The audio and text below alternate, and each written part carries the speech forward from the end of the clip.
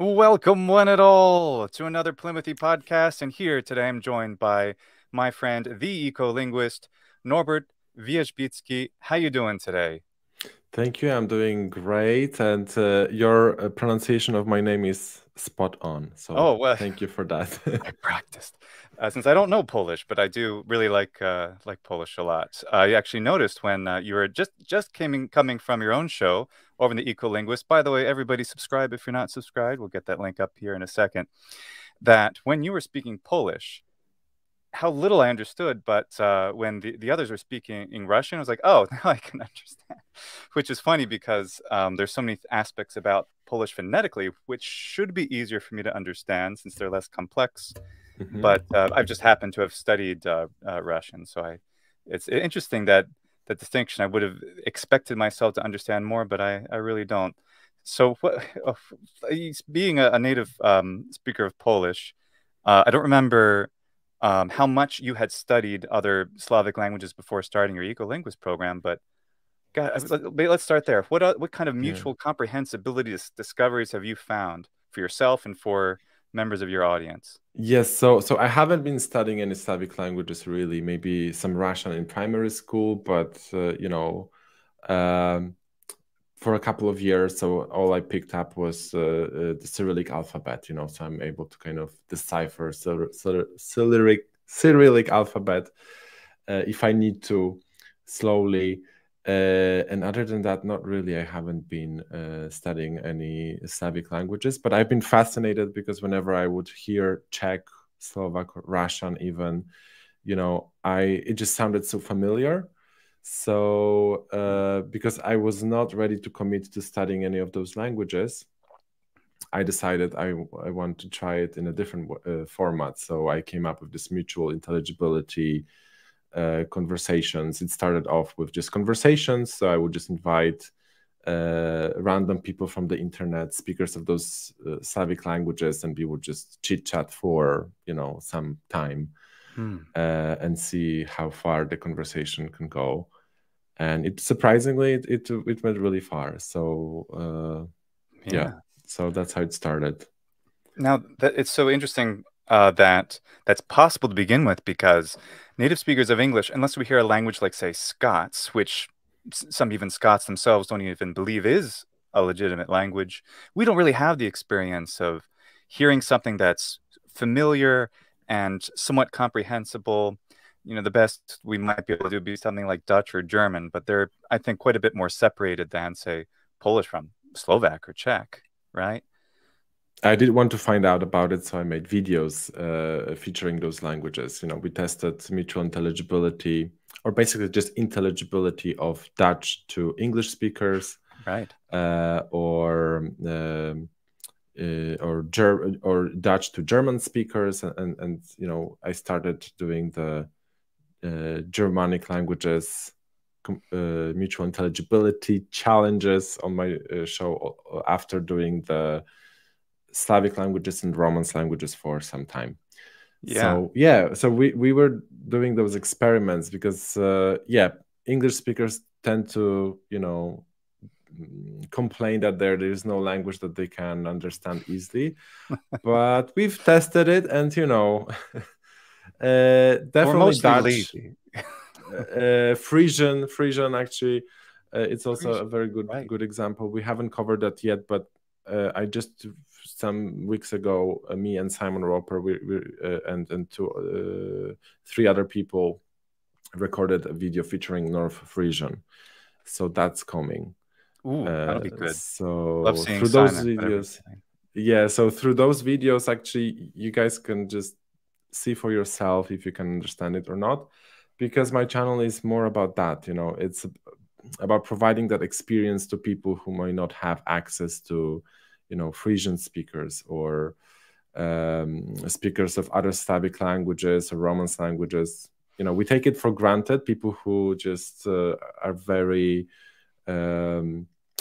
people who tend to travel around the world, they're backpackers, or they just like very passionate about other cultures and their language learners. We take it for granted. We think this is something everybody can do or think about. But most people they don't think about it too much, and definitely they're not actively looking for this kind of experiences. But I provide those experiences for them in a format of a video, so they can just have that experience without committing to the idea of, you know, travel or learning another language. That's But great. still experience it. Yeah. International backpacking for introverts. It's great. Or for just those of us who can't get around to these places. I don't know when I'm going to go to Frisia. I'm saying that in jest. But no, that's exactly that's one of the most amazing things. Of course, I've been deeply flattered to be a guest on multiple times, and I am ashamed to say it's been so long, 2 years already since I first appeared on your channel, and you finally are here, and that is entirely my fault. But I'm really glad at least we have you to ask some questions today. If you have questions out there for Norbert, go ahead and ask them, especially if you write them with a question mark. I may be able to notice them, but I have my own because you know, I've studied a few languages, but just the amount of like pulling out samples of Xhosa or Swahili or Nepalese, like it's amazing because I think like, oh yeah, I know about languages, but then I hear some of the stuff that you put on your shows, and like I would never have been able to guess. You know, maybe I could study a little bit more, but what have you like? I mean, learned? I mean, do you have an ear now? Could you, if you were challenged in a similar way, could you pull those things out? What have I learned? You know, I can't really give you any details, like, because I haven't really been actively studying those languages. Just through doing those exercises, my comprehension improved, especially with French. You know, like I had some experience with Spanish, obviously, but French was always just such a foreign language to me. I couldn't understand anything. And through working on those videos, because I spent lots of time editing it, you know, copying and pasting subtitles, but I had to like go through them. I've just picked up so much in terms of comprehension. So definitely the idea of the comprehensible input in language education, I think that's really been confirmed for me through this experience. Were you trained in that, or rather, did you go through school learning languages in something similar to comprehensible input? Not really. No, not really. So obviously, this idea was popularized through YouTube polyglots, basically, and people like Steve Kaufman, for example, who talk about this. So I didn't even know about that before I started learning languages, like before I started learning English and Hungarian. So yeah, I wish I had known that, you know, that would be helpful. But now, just through exposure to so many languages, I think my comprehension improved. You know, I can't really actively speak any of those languages, or if you ask me, oh, what's this word for, what is a Czech word for this or that, you know, I won't be able to tell you. But when I start talking to a Czech person, you know, things just like fall into places somehow, and adding context to it, you suddenly are able to have a conversation with a person. And we did those experiments, and you can watch those videos, like full conversation with a Czech person on the Slavic Languages Hub. That's another channel that I started a few months ago actually, where we just stream and Slavic languages speakers can call in, and we can have conversations or do language challenges. And that conversation lasted like an hour, and for an hour we were able to just like chit chat about life and that's amazing and stuff. So yeah, it's a unique experience for sure. You know, it's not, I don't think it's for everybody. Not everybody's able to, you know, watch it for 1 hour straight, but there are people who do. You know, so they're the core of this community that I'm creating on YouTube. That's amazing. Well, so I understand that Czech is one of the closest languages to Polish, but before, if you heard Czech, would you be able to understand very much, or did it take the repeated action of being in a conversation with a Czech speaker to get there? And if so, how long did that take? Any Polish speaker that goes to the Czech Republic, you know, or Slovakia for that matter, like is able to get through like a simple conversation, no problem. You know, Wow. there might be some awkward situations sometimes, or some funny situations because you understand some things. You know, when they're asking you for your ID in the supermarket, you think that they're asking you for additional payments because it just sounds like very Really? similar. What are Yeah, the terms? like doklat, I think it's which sounds like like a top up or something. And you think that you have to like pay more money, but it actually means ID, like show me your documentation or something. Wow. Yeah, I mean there is obviously some etymological background to it. Like like you can hear some after you know what it means. You see, oh, so they just interpreted those Slavic root words differently in this context, but it kind of makes sense. That's interesting. Yeah, so you know, so in terms of like details, I can't really tell you much. Maybe one thing that comes to mind that I've noticed is that because I started with the Slavic languages comparison, Slavic languages mutual intelligibility videos, and then I moved on to the Romance languages to do the same kind of thing. And what I've discovered is that similar semantic shifts happened across languages in like across Slavic languages and Romance languages. Huh. So let's say in some Slavic languages, the word to feel is interpreted as the word to hear, right? Right. So in like in Polish, you could say słyszysz or czujesz, like jak się czujesz, like how are you feeling? Right. And the Bulgarian person would understand it as like, how are you hearing? Like, can you hear me well? That's amazing. Like Italian from, say, Latin. Sentire means to feel in Exactly. Latin, but to hear in Italian. So I've noticed that the similar kind of shift happens across languages, Romance languages. And I was like, oh, obviously it's not a coincidence because we are talking about words related to senses, you know, so they're, you know, they all come from some basic feelings that we had, you know, and named, and maybe hearing and feeling in some languages could be the same thing. I don't know.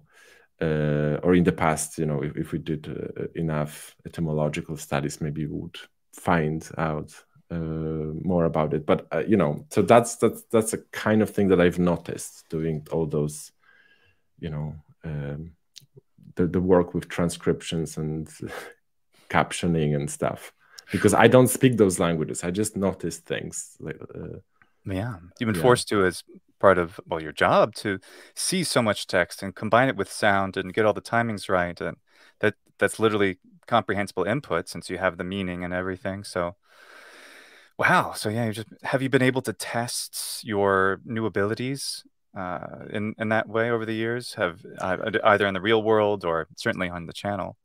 Well, in Italy, because I go to Italy every once in a while, and there I do try to use my Spanish skills to understand people and sometimes communicate with them using Spanish. You know, it's not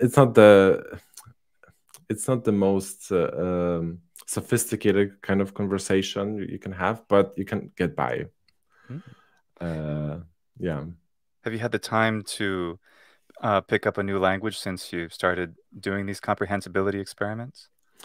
Not really. No. Which one would you do now that you've seen most of them? Which You know, language do you want to learn now?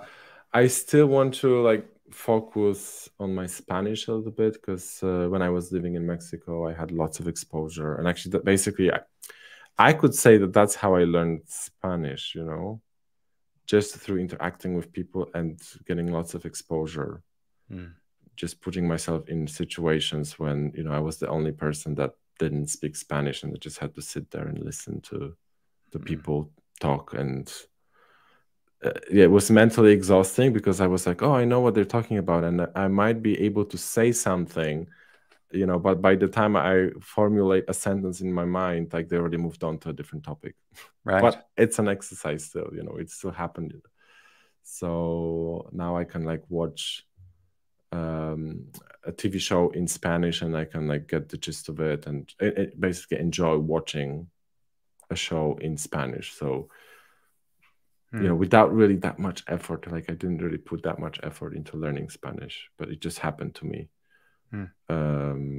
Yeah. So when you talk about like picking up a new language, and anything new you would want to study now?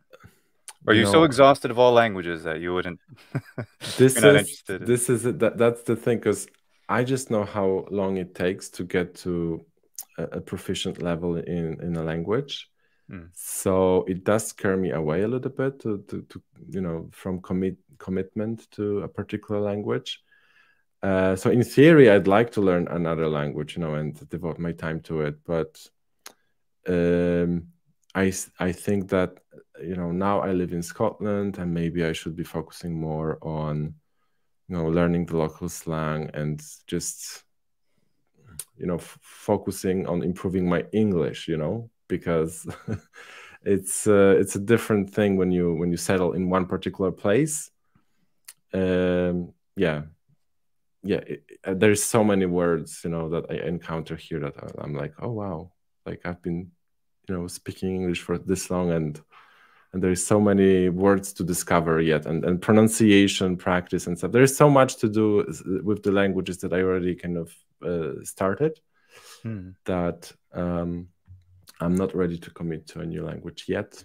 But who knows, you know, this is my like personal journey with languages. So also, like on my channel, I'm not trying to present myself as I'm, you know, the language learner or expert on language learning. You know, I know things, I can focus on some of it, but me myself, I have my personal journey with languages, and I'm don't want to like commit publicly, I'm going to learn this language, you know, and then people are going to keep me accountable and try to push for it. I'm like, you know, I don't want to stress myself out, you know, making commitments and like stuff like that. So Sure. yeah. Someone asked earlier, how is your Hungarian? Are you still fluent, or if you felt some regression in that, how are you able to maintain a foreign language at a high level? Yeah, so with my Hungarian, it's on the back burner for now. So I think I have regressed quite a bit, but you know, I still have high level of comprehension, because that's, you know, what happens with languages. Like comprehension, you start with higher comprehension than your speaking skills, you know, and also when it starts regressing, you also maintain your passive understanding for much longer. So I just, you know, enjoy listening to like Hungarian songs and stuff like that. But yeah, it's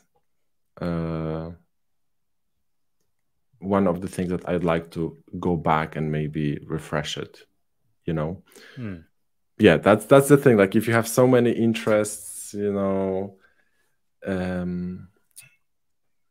because, you know, from like a linguistic curiosity point of view, I'm interested in learning Finnish and Estonian maybe, or maybe Udmurt, you know, but because they're related to Hungarian and I already know it, and it would be interesting to see how the same kind of principles, linguistic principles, manifest in other languages, you know. But it's not very practical for life, you know. So it's a very like just for like satisfying your curiosity in a way. I can see that. And germane to your the end of your last live stream, someone asked if you would actually try to learn the Turkic languages from Evan. And there's a lot of potential mutual intelligibility. And you were just talking about that with the last two guests you had on your channel, right? I think Iwan is asking about doing them on my channel, not actually learning them. Yes, that's what I mean. Making videos, yeah. you know, with Turkic languages and yeah, just testing their mutual intelligibility. Yeah, so that's like a massive project to take on again. So I feel that I'm at the moment I have Slavic languages, Germanic languages, and Romance languages, and they are not finished yet. You know, there is still so much to do on that. On that. So Turkic languages, they have to wait a little bit. I just said in my last stream that just before getting on here that maybe we can do it live when people call in live and we can improvise, because that's the main thing. You know, when you do this kind of shows, it takes a long time to organize a group of people that are available to, you know, meet and to do it and do the recording and then help with transcriptions and stuff. So that's the idea for my live stream, regular live stream show, where people can just call in and we can improvise, you know, because maybe we're not going to turn it into a regular video, but it's still gonna be fun, and people who are into it, they're gonna appreciate it and love it. So it's not about getting lots of views, it's about just reaching out to a smaller community that is very interested in what we're doing. So live stream solves that problem of the YouTube channel maintenance, like, because you cannot just start suddenly upload random content, you know. It has to make sense for your current audience. So live streams are they just followed a bit different rules, and we can do that. That's interesting. I hadn't thought about that. In fact, someone was asking, I believe Maurizio Capone was asking earlier about how you came up with the idea of your YouTube channels. I think you answered that partially before. Did you say that you wanted to just engage in this practice? And, yes, yeah. So without committing to learning a language, you can still have experiences. You can still, you know, get exposure to it, and just also the idea of mutual intelligibility is just fascinating. You know, this whole phenomenon and evolution of languages, and you can study it from books, of course, but it's such a different experience when you just do it live with people. You know, you try to communicate, and yeah, that's what it's all about. You know, at the end of the day, just connection between humans. And I know you explained to me once that's what Ecolinguist is supposed to mean, right? In a way, yes. It creates an ecosystem. You know, eco stands for home in ecos, right? In Greek. So it creates like a platform, a community for people interested in languages. But ecolinguistics, it's a field within linguistics that deals with relationship between language and environment. So that's kind of interesting as well, how the environment we kind of evolved affected the language that we speak. Right. Yeah, now, some languages. Yeah. On the individual level, or on, or do you mean in the regional geographic level? Geographic level, I suppose, but also just the immediate environment. Maybe there is, you know, the language that evolved on a desert is going to have a bit different different concepts than language that evolved in the jungles, you know. Yeah, so that's the ecolinguistics that study it. They also like look into like how we perceive the environment through studying our language patterns. Like in different languages, we speak about nature or environment differently, you know. So they're trying to investigate those concepts as well. But you know, my channel is not covering that in any way. So it's just a name. I just liked that idea, and I thought that maybe my channel could become about, you know, video essays about linguistics and stuff like that. But it hasn't happened yet. It turned into something else. It's more of a platform for the community to meet and have fun with languages and educate themselves and have linguistic experiences, you know. Yeah. So it's, you know, it's not always what you intended. Like with YouTube, it's just sometimes it just takes you into a different direction. That is true. It certainly is. Well, you hit the jackpot, and you've made such a contribution, I think, through two ways. One, through just exposing people to languages they may never have heard or heard of, even languages they might hear frequently, like varieties of Portuguese or Spanish that are different, obviously, around the world, or dialects in Italy. And how there's stuff, you know, I love Italy and Italian, but there's stuff I've never heard in real life that I've heard on your channel.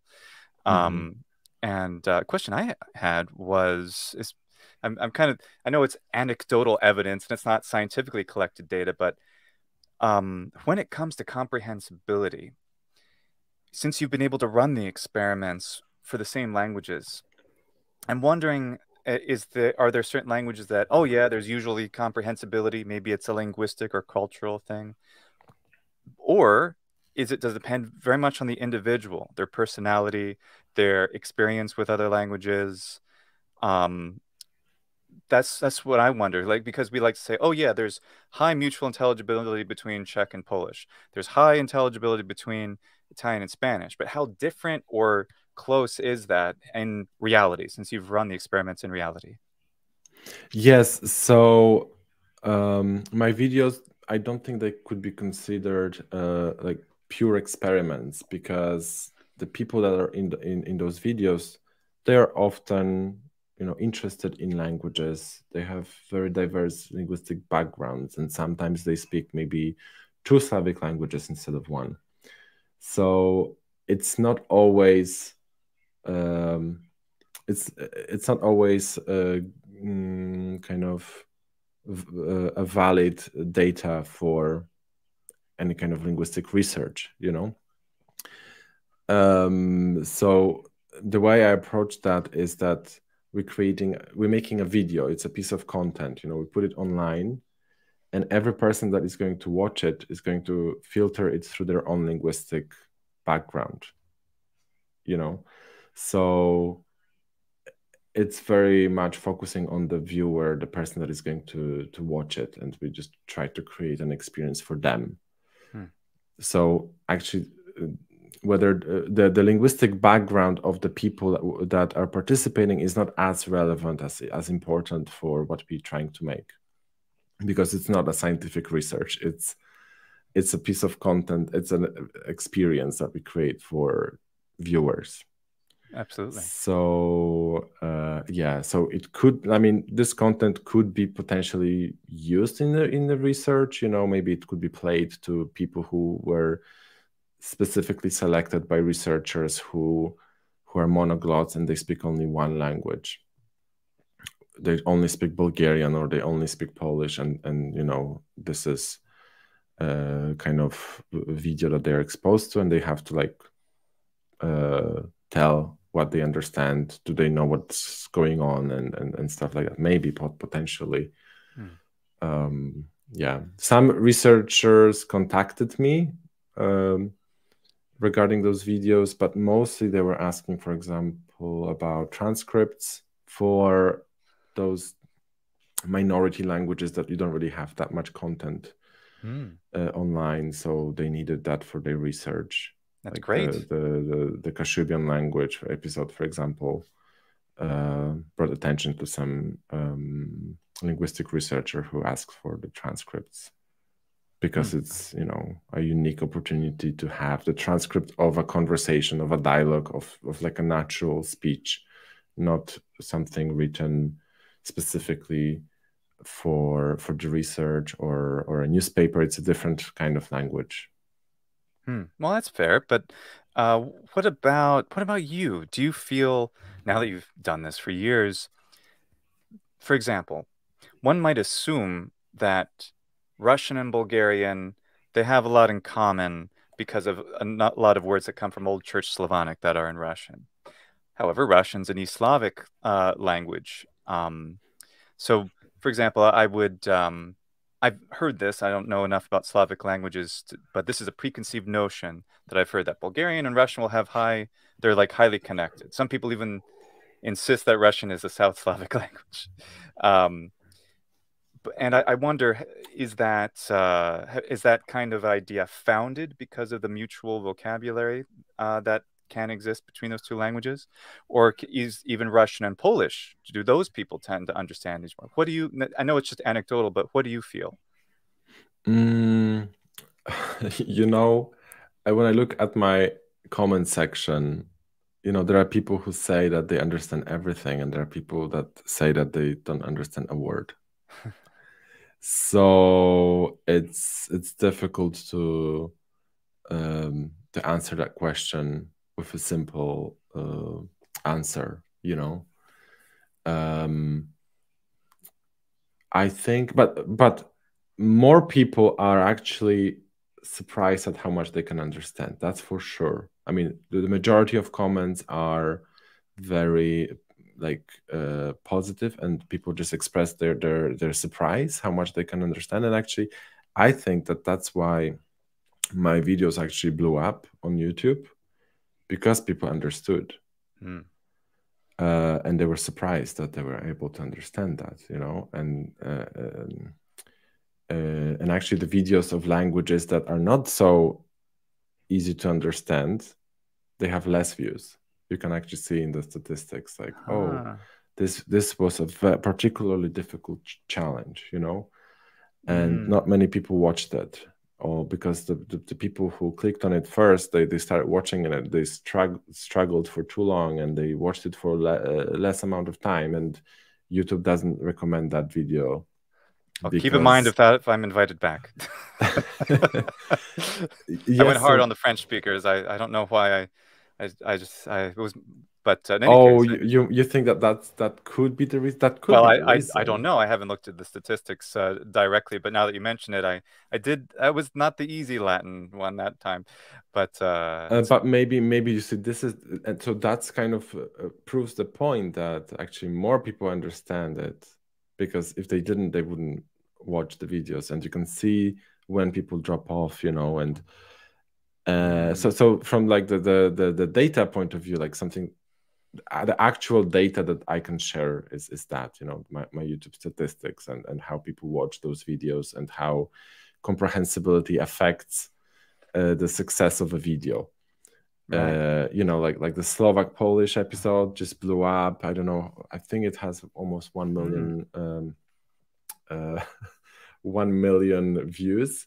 But to me, you know, it was like embarrassingly easy. It was just like, oh, it's gonna be like, it's basically like speaking the same language almost. It felt like it, you know. So really? It felt like a riddle for kids. so it was kind of funny, and it blew up because people were like, oh, this is the first time I hear Slovak, or this is the first time I hear Polish as a Slovak person or Czech person. And it sounds almost the same with slightly different pronunciation, or using different synonyms, you know. Some words that are synonyms in Polish are common words in Slovak, you know. So that's kind of interesting how words that it's more about register, like so for example, for us this is a colloquial term, but for Czech people, it's an official word that they use. Or the words that they use, this sound like children's speech for us. So it's kind of funny to listen to like an official speech, and they speak using those denominatives that we find very childish. and for them it's normal, it's neutral. It's amazing. Flying J asks, Luke, wie gut kannst du Deutsch? Deutsch kann ich nicht gut, aber Deutsch kann ich ein bisschen verstehen und sprechen, but I'm not very good at German.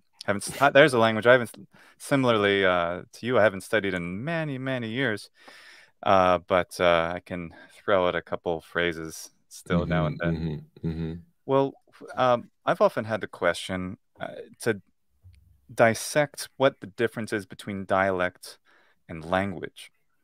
And since you've dealt with varieties of language that some consider to be dialects, for example, but then you have Slovak and Polish, which are so similar, among other languages. And has doing that changed your personal understanding of what these terms, language and dialect, mean? Definitely. Well, I've learned that this is a very complex issue, and people really care about this a lot, like whether the language has a status of a dialect or a language. But it does, come to the legal aspects of it, I suppose. In Poland, for example, we had the Kashubian language. It's been there forever, but only recently it's been recognized as an official language, a legit language, and also like one of the languages of Poland, and it changed the perception of it dramatically. Because now you can pass your national exams in that language. You can request that your exam to be in that language. So people started perceiving it in a different way just because of the status. So it's a status thing for sure. It has some legal consequences as well. Like the government has to translate things into that language to communicate with the community in their native language, for example. So that's one way of looking at it. But like in Italy, for example, mostly of the Italian participants from Italy in my videos, they don't really mind that much whether you call it a dialect or a language. They always like, oh, in Italy we call them dialettos. But the word dialetto, right, in Italian doesn't necessarily mean the same thing as dialect in English, because it's with cultural like implications, and right, they just understand that Italy is like very diverse, and you have this common language, and you have like local dialects and minority languages, and they just function in a multilingual society, and it's just different way of looking at it from their perspective. So it's always a matter of perspective how you look at it. But obviously there probably are people who also want their languages to be recognized. Like there are initiatives for the Venetian language or Friulian language that want more recognition for those languages in Italy. So there are also people trying to get more recognition for their languages. Indeed. Well, the difference between Friulian and some other dialects in the north, for example, so they want and they seek to have a status, and I think they have some recognition. But I find it so interesting too, because it changes a lot. When there is a recognized language, if you have to have exams in it, well, then there's going to be a standardized way to write it. And then there can be grammars written in textbooks. For example, I've had a heck of a time trying to learn Sardinian simply because it's been so hard to get a grammar or exercises or find the consistent, version, because the varieties, the dialects of Sardinian, for example, are so various. They're not terribly various, but it's, the verb conjugations are different. So if they're different, then wait, which one do I learn and why? I have to make those decisions. But if I learn Italian or if I learn Polish, there's a textbook version. And children in school learn, like yourself, you learned, even if you came from somewhere which might have some accent or dialect, you would be able to tell me, oh, well, the standard version of Polish is this, but I from this area do this. But that doesn't exist with those dialects, and this is this sort of a more broad topic is when it comes to dialect and language and so forth. So I wonder, I think what your channel has helped to do is to change our conception, those of us who have watched, of language and dialect, and think that, okay, having an official status or not, or dialect or whatever it is, may not be so important, because I think that turns people off. They think, oh, dialect, oh, I don't want dialect, because dialect actually has a fairly, it's used all over Italy, but it doesn't have it's a neutral to negative sense most of the time. They'll say, oh yeah, I speak dialect at home, and they feel shame about that. Now I can't speak for all Italians, but there's a sense of a prestige version of the Italian language, and they might not even realize that what they're speaking isn't just a bad Italian, as maybe decades ago it was normally considered, but is actually a language that evolved parallel to it, much like the Scots language evolved in parallel to English. And yet so many Scots have been, I don't know about today, but they've used to be taught that what they were speaking was bad English, when it was just, something that evolved separately. And so I don't know how yes, how to I resolve think that, or if there is resolution. I mean, I think we just need to like chill a little bit about it. Like people speak variety of different languages, dialects, vernaculars, and it's fine. We can all be multilingual, and the fact that someone speaks like I don't know, Tuscan at home, or they speak Abruzzese or Neapolitan at home, whatever, it doesn't mean that they have to like stop speaking Italian. They can completely like have two different languages, and they learn English, and then they learn other languages, and we can be multilingual. So I don't think there is a need to demonize the dialects, but also it's okay to speak a lingua franca, because it helps the communities to find a common ground, and it's fine. Like we speak English right now, right? And it's the global language right now, so it's fine. I can still use my Polish, and I don't feel like I'm jeopardizing my Polish because I speak English. Right. Have you observed a change in people's learning of their second foreign language since well, maybe let's say since you were a kid? I'm asking because before, say in Europe, people would want, oh no, I can't learn English, I have to take French instead.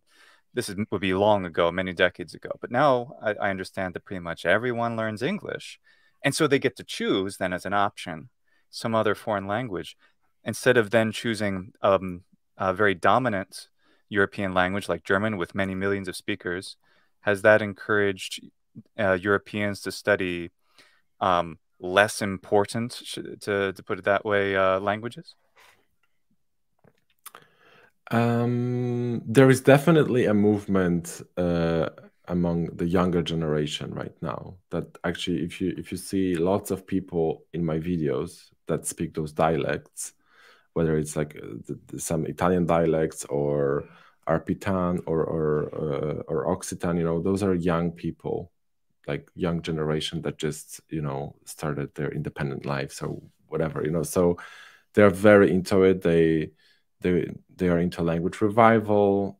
It's going strong. So it's not like we used to have this idea that those minority languages are spoken by older generation, but it's much more common these days to see people speaking minority languages, and they're young and they pick it up maybe because they grew up in that area, but they were never taught that language, and they feel like they missed out on something, and they want to reconnect with the community through learning that language. And they, compile resources, and it's difficult, but they try to do it. And there is lots of support online, because you can just join Discord groups that are dedicated to those languages, and find other geeks, language geeks, people who want to contribute to language revival,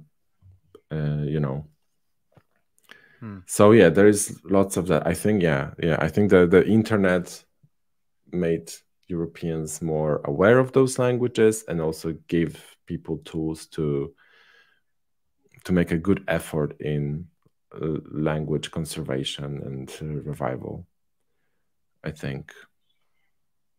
Yeah. Which, The combination of at least one pretty very universally recognized universal language among others, plus the internet. Now people can find each other so easily, which is remarkable. Yeah. It's tremendous. Well, among the Romance languages, who understands French best, do you think? Wow. Speakers of Catalan, Castilian Spanish, Portuguese, Galician, Italian, or even Romanian. Maybe Catalan speakers, maybe. It's a wild guess, but I think that would be the closest. Of course, Occitan speakers, but they are bilingual, so it doesn't count, That's right. Yeah. So I'm not sure about Romansh, because I think that Romansh speakers, they are usually bilingual, but they speak German. I'm not sure now, but yeah, I think Catalan possibly, but obviously Catalan speakers, they also speak Spanish. They tend to speak Spanish, or in Andorra they also speak French. That's the thing in Europe. Most people are bilingual, or they're multilingual. This is something very natural, especially these days. Yeah, maybe because languages are so similar, and there is always some sort of like the dominant language in your area that you have to learn, and then there are languages that you speak at home. I think it's always been like that, just now people kind of are more aware of that. They're more conscientious about it, and they make effort in language preservation, and they also want to be recognized. They don't want to feel ashamed that or pushed down just because they didn't grow up speaking a posh variety of that language.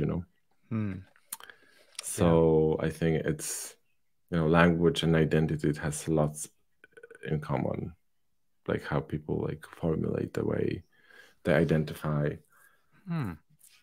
Yeah. What about polyglots, or who do you think polyglots have a different kind of identity, or do they grow up changing their identity a little bit? I can speak for myself, and you can as well, being that we speak more than one language fluently. I can only imagine that someone who is a monoglot would tend to associate or identify more easily, certainly with their country or their people of origin. But do you think learning a language really not only does it aid in learning languages, but does it possibly opens people up in your experience? In general, yes. I think it tends to open people up a little bit and give them a wider perspective on things. That's for sure. Yeah, I mean, the polyglots it's an extreme case, because most people tend to just learn maybe one more language. They have their native language, and then maybe they pick up another language. It's usually English, you know, as a global lingua franca. But people who start picking up more and more languages, yeah, they have some personality traits that are unique to them for sure. What You are know, those polyglot personality traits? I have I no idea. suppose they are a little bit more open-minded. They kind of they want to learn about other cultures and to kind of understand them. They have to get out of their comfort zones, and they have to like challenge the ideas that they grew up with. Like, oh, actually, there are people who look at this in a different way, you know. So maybe polyglots are more likely to, you know, to discuss things and find a nuance everywhere. You know, that's probably the biggest trait that comes to mind right now. It's interesting. What do you think?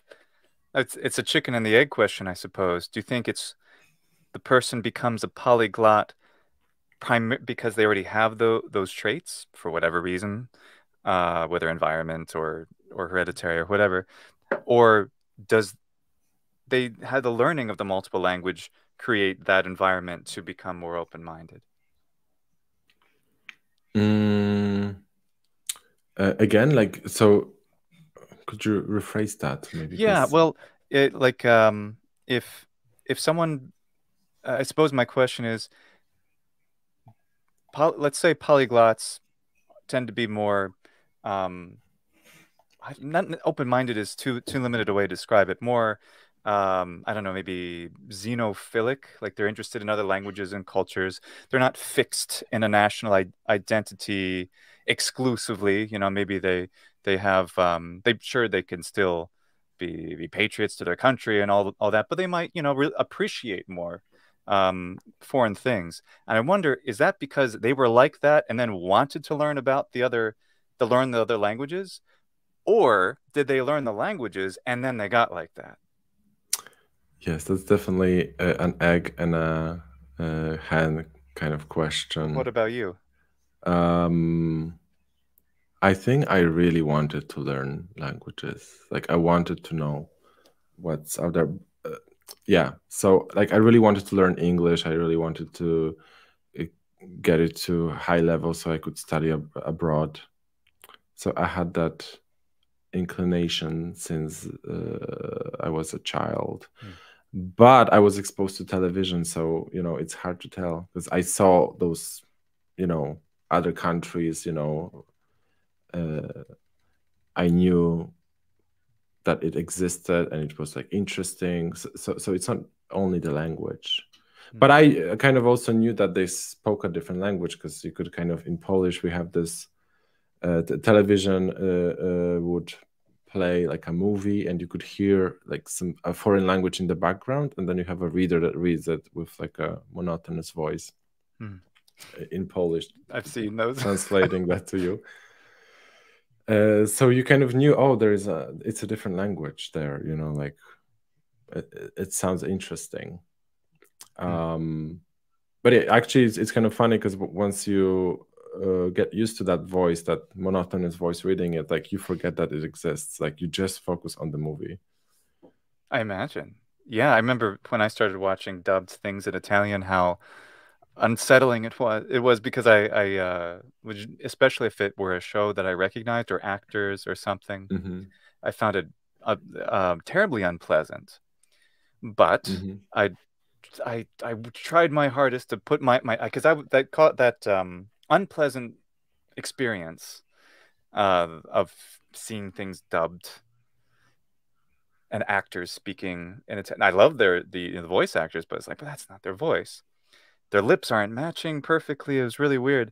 So that created a prejudice in me. And I tried to put it aside, and I watched a lot of things dubbed in Italian over time, and then I found just like you were saying, any hint of the negative association or oh, what a nice coffee mug. I'm very flattered.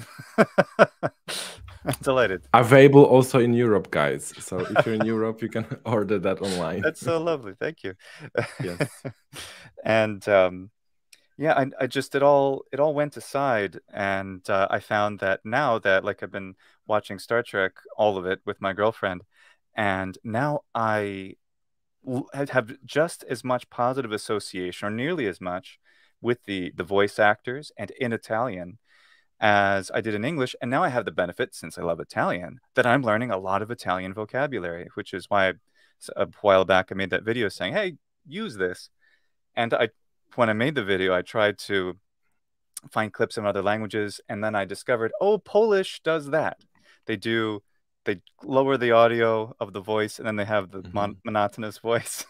But I imagine one could get used to that too. But when you grow up with it, you just don't notice that that voice. But after you've learned that language, like I'm not able to watch anything with the reader anymore. Like I'm like, it's very disturbing, especially if you understand the language that like English, like behind it, and you can tell that they're not translating it well.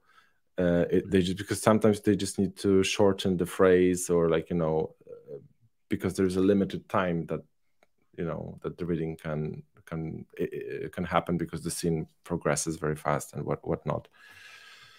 So no, I can't watch that anymore. But dubbing it's a different thing, and actually it's becoming more popular in Poland now. Yeah, there's some like Marvel movies have been dubbed, and actually it's been very popular. So they're gonna keep doing this. So a full audio voice replacements, like in Italy or France. Yeah, like every character has their own voice actor that reads their parts. So yeah, that's interesting. Yeah, that's a great benefit to those of us who would want to learn Polish, because then we can watch I don't know, the Avengers, and then maybe we've seen it a lot of times and we know it well, and then we can enjoy that experience and learn new vocabulary, especially when dubbing. And I've noticed this too. Sometimes they'll do especially good jobs at localizing terminology, vocabulary, jokes. Those are so hard to do.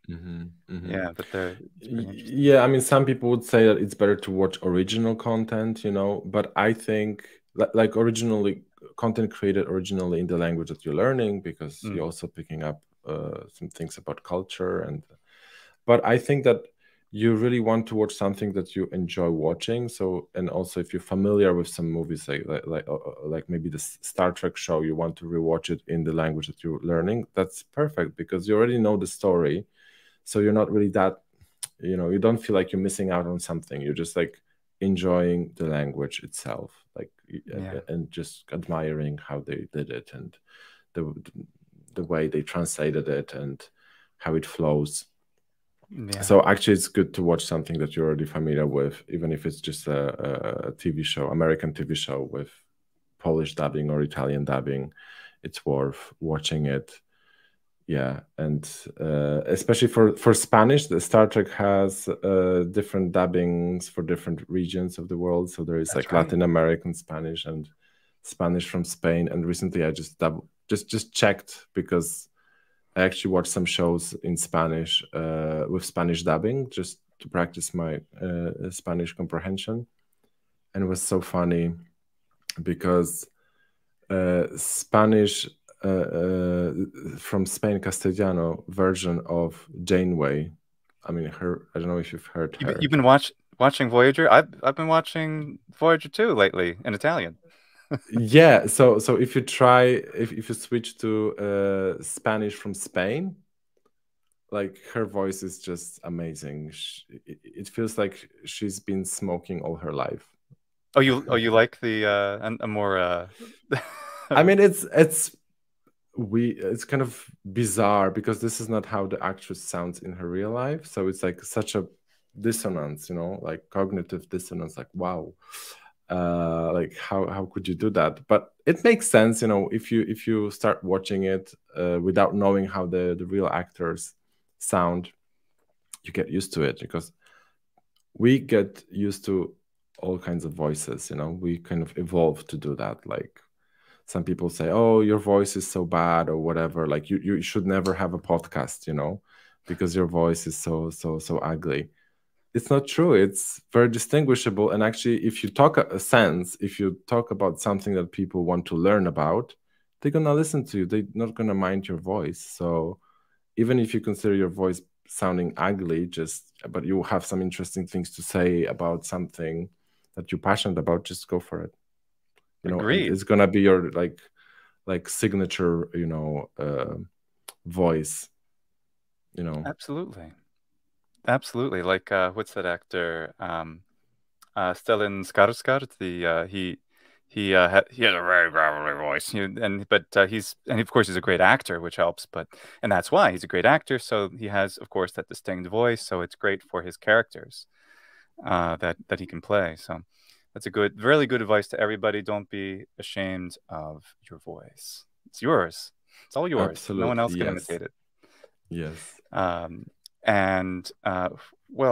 I've been watching Voyager 2. I've noticed that, like you were saying, you know, it's better to have things in the original content to learn more about the culture. And what I really like too is that since they're in front of a microphone and they try to make it sometimes sound like it's in the environment, but it's normally clearer than the original, or what would be if it were original Italian content. The thing that I find most difficult to get used to is that they're speaking Italian, but they're just not gesticulating enough. They don't have enough body language. They don't have Italian, and other just besides their hands, there's certain Italian body language things that when they say things, I can like I see Janeway, she's like that, but I hear the voice actress doing this. You know, she's doing something really emphatic. She probably was doing that.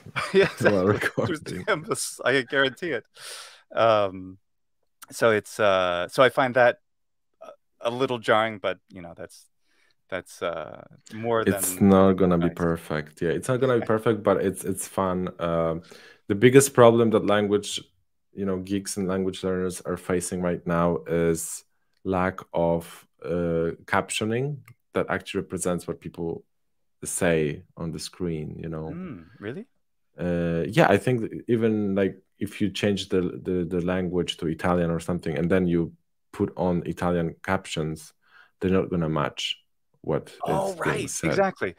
You're right. That's a huge problem because the subtitles are translated from the English, and the dubbing is modified to fit the lips and the timing better. So usually the information is more accurate to the original in the subtitles, but it's not going to be what you're hearing. So I find it way too distracting. I can only do one or the other normally. Yeah, exactly. That's the problem. But obviously they did captioning like for different purpose. They don't expect people to watch Italian dubbed TV show and read subtitles.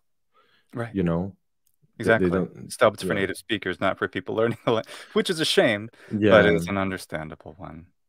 Yeah, and if they're like people hard of hearing, they can just have subtitles, and you know they don't mind that there is some discrepancy between the speech and the voice. But if you're learning a language, you really want to know, you know, what they're saying. Yeah, exactly.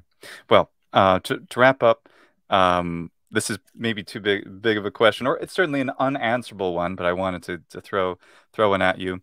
What are the limits? How far does this comprehensibility go? Can an East Slavic language speaker understand West Romance? And how far do you think it can go? And is that dependent on certain environmental circumstances? You mean if we are able to make an Indo-European mutual intelligibility kind of video, for example, that would be fascinating. I think it could be possible, but it couldn't be spontaneous. You know, like we tend to do it spontaneously. Just, you know, we have a framework to focus on, and that's it. And things are happening, and then we record that. But with that experiment, that kind of experience, we would have to do lots of research and maybe formulate sentences we would have to put more effort into it, just find those core words that everybody could understand, and maybe artificially create a sentence that everybody can get the gist of.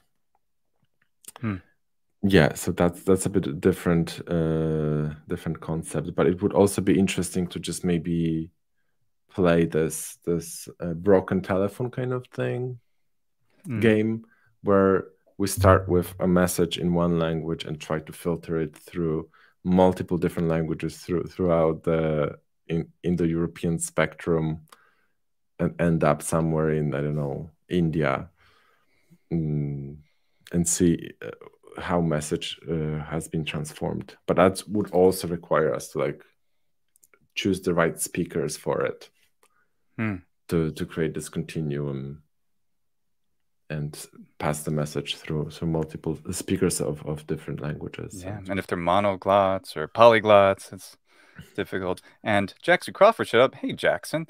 And notes that Andrew Burr at the University of Kentucky has taught Proto-Indo-European as a conversational language. Language. Yeah, he has. If you go to Jackson's channel, you'll see that. And you'll see Jackson learning a number of languages lately, like Icelandic and Estonian. Good on him. And Finnish. And Finnish. Yes. Well, I guess I was going to make a terrible pun, and it hurts me inside to say it. When you get that far north, that's as far as you can go. You're finished learning languages. Yep. Okay. And so John Doe asks, what do you think about the impediment of scripts, foreign scripts?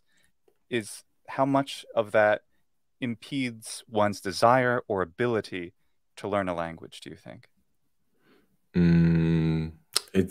It's definitely a factor, even when you want to pick up a Slavic language and you need to learn the Cyrillic alphabet, it's not that difficult, but it's definitely a barrier that you need to consider.